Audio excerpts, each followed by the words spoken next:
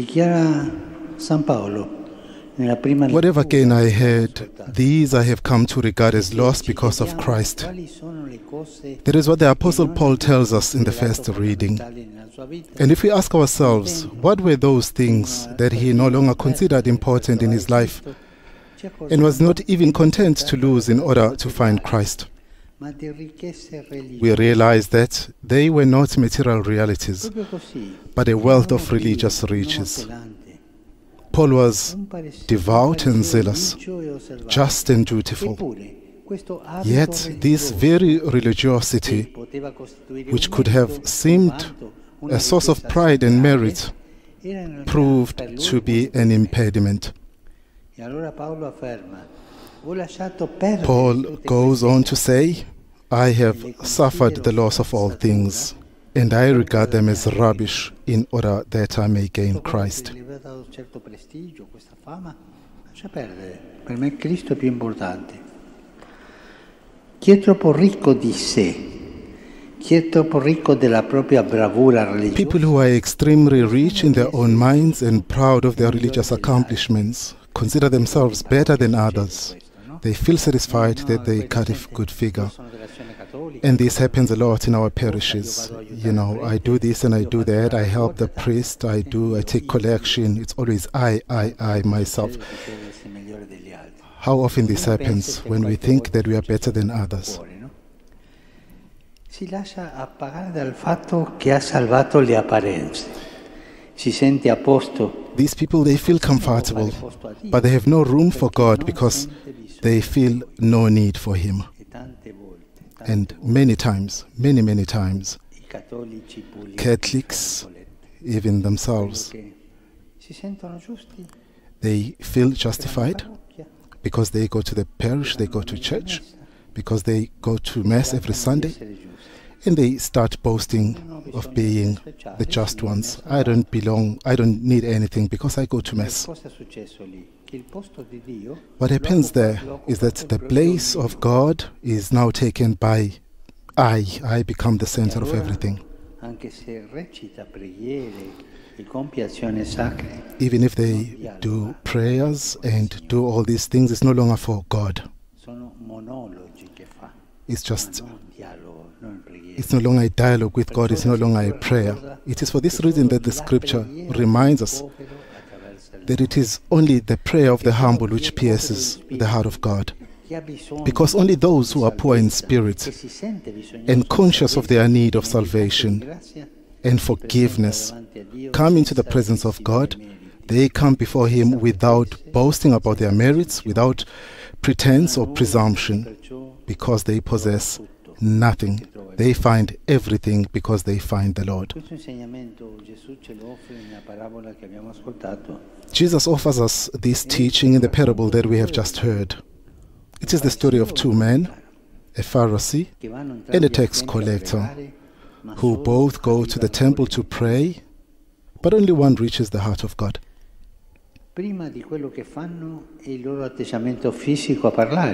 Even before they do anything, their physical attitude is eloquent. The Gospel tells us that the Pharisee prayed standing by himself, while the tax collector, standing far off, would not even look up to heaven. He is ashamed. Let us reflect a moment on these attitudes. The Pharisee stood by himself. He is secure of himself, standing proudly erect, like someone to be respected for his accomplishment. With this attitude, he prays to God, but in fact, he celebrates himself. I go to the temple, I observe the law, I give alms. It's always me, and for me, and me. Formally, his prayer is perfect. Publicly, he appears pious and devout. But instead of opening his heart to God, he masks his weaknesses in hypocrisy. Many times, we do the same. We put a mask and makeup in our own lives. This Pharisee does not await the Lord's salvation as a free gift, but practically demands it as a reward for his merits. I've done my homework, I've done what I was supposed to do, then give me my reward. And therefore he strides up to the altar of God and takes his place in the front row. But he ends by going too far. And puts himself before God. Once again, me, myself, I. Whereas the other one, the tax collector on the other hand, stand far off. He doesn't push himself to the front, he stays at the back. Yet that distance, which expresses his sinfulness before the holiness of God, enables him to experience the loving and merciful embrace of the Father.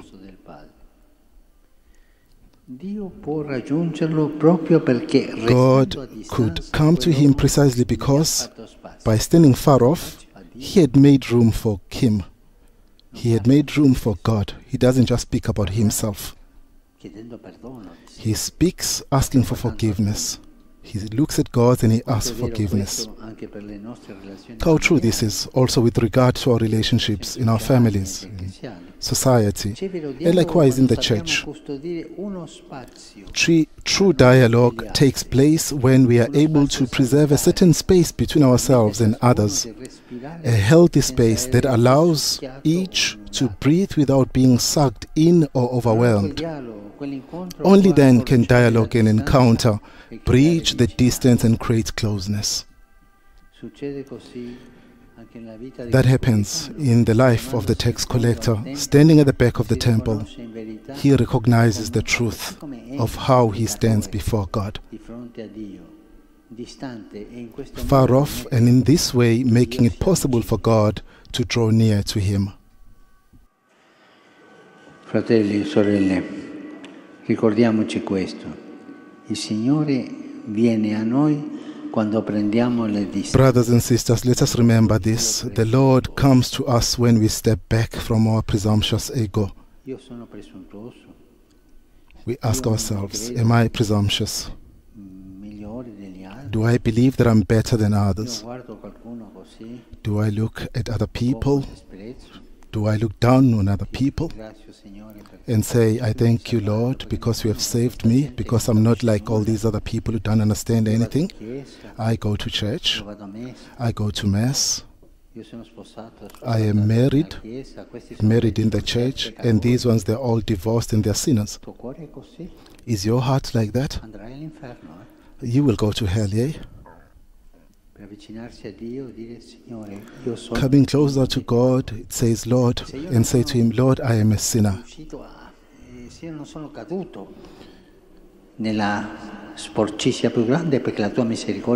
a way that, Lord, I haven't fallen in the deepest hell because your mercy has saved me. This is our attitude, to say, thank you, Lord, because I'm what I am, thanks to you. Because I can say, thank you, Lord, because I haven't been distracted, I haven't destroyed myself by sin. God can bridge the distance whenever, with honesty and sincerity, we bring ourselves, our weaknesses before him. He holds out his hand and he lifts us up. Whenever we realize we are hitting rock bottom, and we turn back to him with a sincere heart. That is how God is. He is waiting for us deep down, for in Jesus, he chose to descend to the depths, to take the lowliest place and to make himself the servant of all. He's waiting for us down there because he's unafraid to descend even to our inner abysses, to touch the wounds of our flesh, to embrace our poverty, our failures in life, and the mistakes we make through weakness and negligence.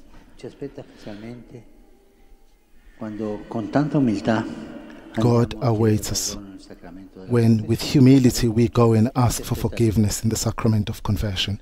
God awaits us there. Brothers and sisters, today let us make an examination of conscience, because the Pharisee and the tax collector both dwell deep within us. Let us not hide behind the hypocrisy of appearances, but entrust to the Lord's mercy our darkness, our mistakes.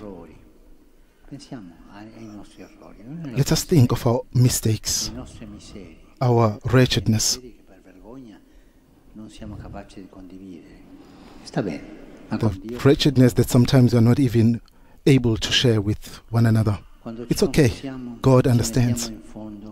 When we go to confession, we stand far off at the back like the publican, in order to acknowledge the distance between God's dream for our lives and the reality of who we are each day. Poor sinners. At that moment, the Lord draws near to us. He brings the distance and sets us back on our feet. At that moment, when we realize that we are naked, He clothes us with the festal garment. That is, and that must be, the meaning of the sacrament of reconciliation, a festal encounter that heals the heart and leaves us with inner peace. Not a human tribunal to approach with dread, but a divine embrace in which to find consolation.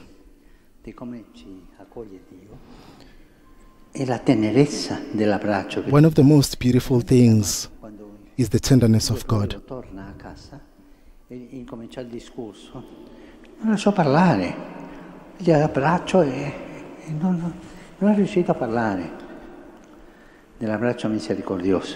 It's like just being embraced in God's hands in such a way that we can't even talk. We are so taken by His love and His tenderness. My brothers and sisters, I invite you to learn to forgive. Forgive everything, forgive everyone, without putting anything in your consciences. Let people say whatever they have to say. You be like Jesus, have that tenderness and that silence in your hearts. Once again, I remind you that the sacrament of confession is not torture. It's there to give peace. I invite you, therefore, dear priest, to forgive everything like God has forgiven everything from you, has forgiven you everything. In this season of Lent, with contrite hearts, let us quietly say, like the tax collector, God, be merciful to me, a sinner. Let us repeat it. God, be merciful to me, a sinner. God, be merciful to me, a sinner.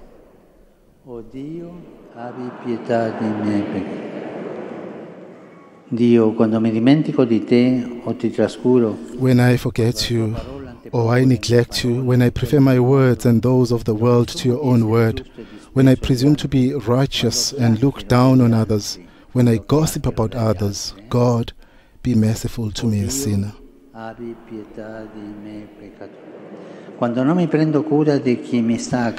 When I care nothing for those all around me, when I'm indifferent to the poor and the suffering, the weak and the out. For my sins against life, for my bad example that stains the lovely face of Mother Church, for my sins against creation, O God, be merciful to me, a sinner. For my hidden sins, for my ways in which I've unconsciously wronged others.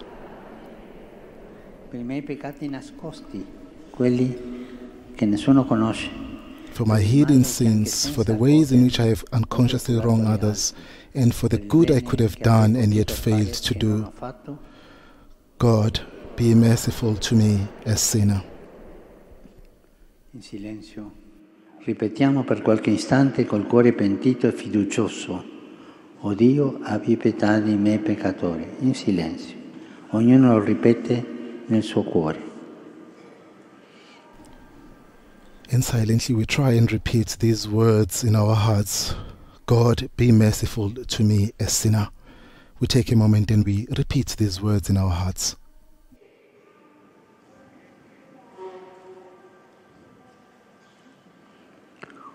Oh Dio, abbi pietà di me peccatore.